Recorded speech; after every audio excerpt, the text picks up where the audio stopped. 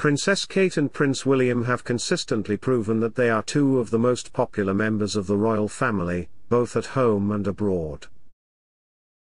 Even as newlyweds, they were already enchanting the world with a series of successful royal visits, from Canada to the United States, before tours of Australia, India, Pakistan and beyond followed.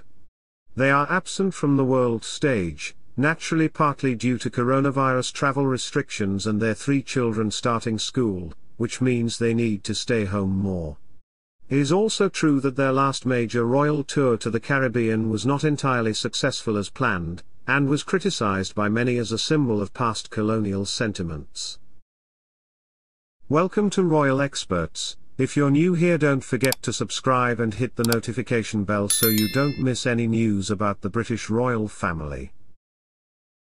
But now is the time for the Welsh to put aside these fears and see the world again, strengthening important links with the Commonwealth and promoting themselves as the future of the company for all to see. In the past, Kate and William have played well with the public, both at home and abroad, as their travel collection over the past decade or more has shown. The image of them as happy newlyweds in Canada and the United States, where they went just a few months after their wedding, was contagious, as the world had not yet come down from the top of their glorious wedding day, which was broadcast on television around the world.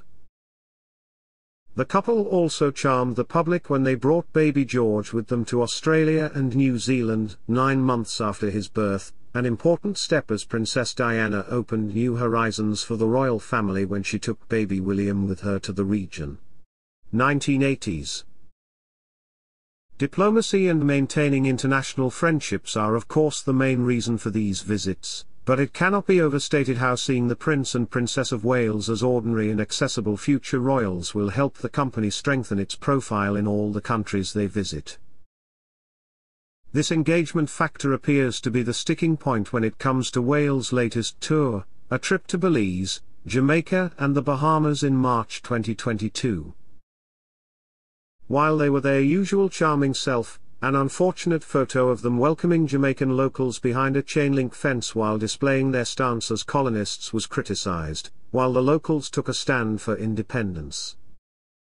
One planned trip to Belize was cancelled due to protest fears, and everywhere they went, the sounds of reparations for slavery followed them. It seems that the royal family in this part of the world has come to be seen as at best obsolete, and at worst a symbol of the tragic and painful history of racism and colonialism that Caribbean countries wish to put behind them.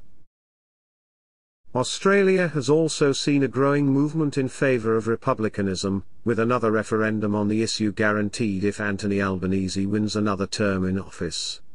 Fortunately, the royals took quick steps to address concerns raised in the Caribbean, and in a speech in Jamaica, William expressed his deep sorrow at the horrific atrocity of slavery. He said, "Slavery was abhorrent and should never have happened. I strongly agree with my father, the Prince of Wales, who said in Barbados last year that the horrific atrocities of slavery stain our history forever." Thanks for watching till the end.